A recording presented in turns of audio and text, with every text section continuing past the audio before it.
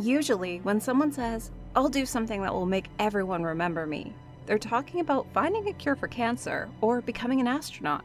However, in the case of Martin Bryant, it was mass murdering 35 people. His shooting spree came to be called the Port Arthur Massacre after the area where most of the murders took place. Bryant's sentence and no possibility of parole is the longest in Australia's history. Even a movie was made to showcase Bryant's eccentric life leading to the mass shooting event. Bryant was regarded as unusual in his childhood, and in the early years of his schooling was diagnosed as having an IQ of 66, which is considered to indicate mental disability and put into special education classes. He was described by teachers as unusually detached from reality and as either unemotional or as expressing inappropriate emotions. He was apparently a disruptive and sometimes violent child and was severely bullied by other children. At the age of 14, he was given an air rifle by his father, Maurice Bryant, which he enjoyed using, frequently using it to shoot at traffic from a distance and allegedly to brutally kill a parrot. Bryant was referred for psychiatric treatment several times during his childhood. In 1984, a psychological evaluation by Dr. Eric Cunningham Dax described him as mentally retarded and stated that he had a personality disorder. Descriptions of Bryant's behavior as a young man showed that he continued to be disturbed. When his father, who had taken early retirement to care for him, died in an apparent suicide, ambulance officers described Bryant as quite excited by the search and unconcerned about the death.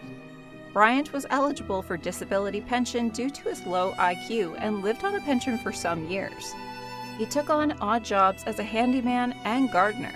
One of these odd jobs led to him meeting Helen Harvey, heiress to a share in the Tattersall's lottery fortune. The two developed a bond, sometimes viewed upon as being more than a working relationship, with Helen taking Bryant out for shopping and spending thousands of dollars on him.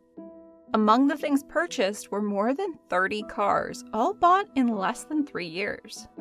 After Helen's mom Hilza died of poor health conditions from the house, Helen invited Bryant over to live with her. The two had then moved to live in the country at a small town called Copping. At this point, his behavior became alarmingly erratic. Despite this, Bryant lived happily under Helen's care, though their relationship was viewed negatively by other locals who had come to fear Bryant for his eccentric actions.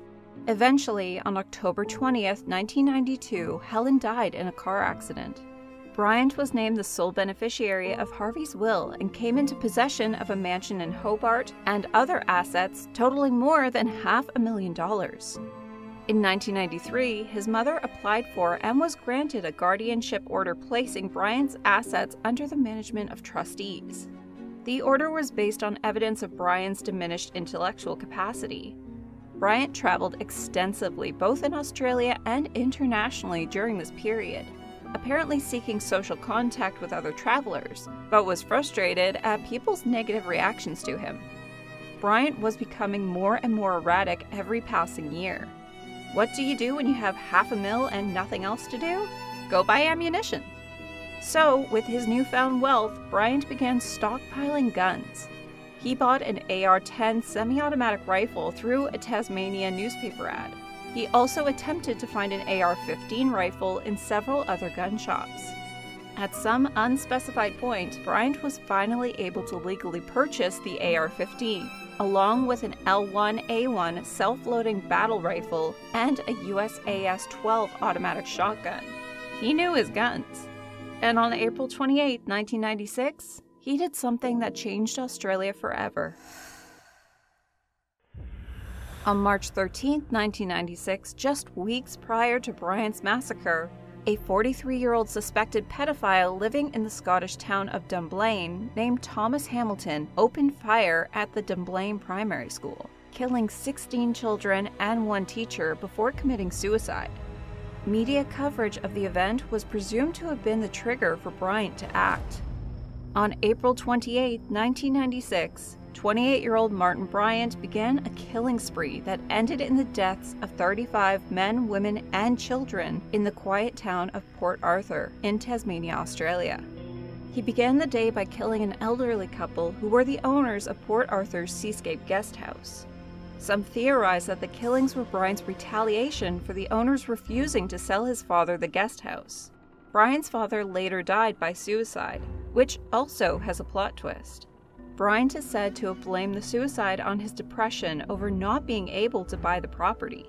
After having lunch on the deck of the Broad Arrow Cafe, located at the site of the historic Port Arthur prison colony, Bryant entered the restaurant, removed a Colt AR-15 rifle from his bag, and began shooting.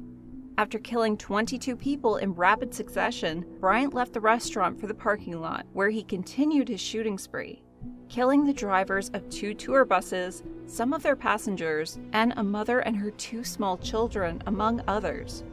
One potential victim was spared because when Bryant pointed the gun at him, their eyes met. Bryant immediately recognized him as someone he'd been acquainted with before, and seemingly decided to let him live before moving on to continue the killings. On his way out of the parking lot, he shot 4 people in a BMW and drove the car to a nearby gas station, where he shot 1 woman and took a man hostage before driving back to the Seascape guest house. After an 18-hour standoff with police, Bryant set the guest house on fire, ran outside, and was captured. He had apparently killed the hostage sometime earlier. During his trial, Bryant initially pleaded not guilty to all 35 murders charged against him, but then changed his plea to guilty without providing a confession. He was found guilty of all charges and sentenced to 35 consecutive life sentences, 1 for each murder victim. To make an example out of Bryant and to make sure he stayed behind bars, he was given 1,035 additional years for attempting murder and inflicting grievous physical harm to numerous people.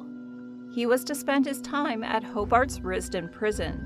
Bryant is notable for being the first killer to be sentenced without the possibility of parole, as most murder sentences allow parole after even long-term sentences. This crime story had such a huge impact on Australia that the country introduced several laws to ban many types of gun sales and uses, especially the sales of rifles. A movie called Nitram was even made on the life of Martin Bryant, which was directed by the famous Australian director Justin Kurzel, who said that Bryant's pre-murder existence has a stranger-than-fiction quality that would be worthy of a feature film treatment, even if the killings had never happened. It has been exactly 26 years since Martin Bryant brutally murdered 35 people in the deadliest mass shooting in Australia's history. But the story doesn't end there. New allegations detailed by former neighbors of Bryant have revealed the people tragically killed on April 28, 1996 might not have been his first victims. Helen Harvey's death was always believed to be an accident after the car she was driving with Bryant in the passenger seat crashed on a remote country road in Tasmania. However, friends of Harvey told reporters that she said she feared Bryant would one day kill her after his odd tendency to grab the steering wheel while she was driving created problems for her on the road. Barry Featherstone, one of Harvey's neighbors, said he had previously helped free her car from a ditch after Bryant pulled a similar stunt. Featherstone told police about 3 separate incidents where Bryant had grabbed Harvey's steering wheel. He said the elderly woman was notorious for driving slowly due to her fears Bryant would grab the wheel. In another startling twist, Bryant's father Maurice died less than a year after Harvey was killed in the car accident. A neighbor of the Bryants called police after discovering a note written in Maurice's handwriting pinned to the front door. Police called to the property to take part in the search for Maurice told Spotlight Martin asked out a policewoman who had been assisting in the investigation. Hours later, Martin watched on as police divers pulled Maurice's body from a dam on the property. Tied around his neck was his son Martin's diving belt, strung with heavy lead weights. His death was ruled a suicide by the coroner. Bryant, now aged 54, will spend the rest of his life in Tasmania's notorious Risdon prison. Tony Burley, a former Risdon prison guard, said Bryant had an uneventful life in prison because he never has and never will be let out into the general population. Burley said, "He wakes up, he goes to sleep, basically." Recent photos of Bryant showed the mass murderer had gained a lot of weight in prison. That's it for today. Did you like the video?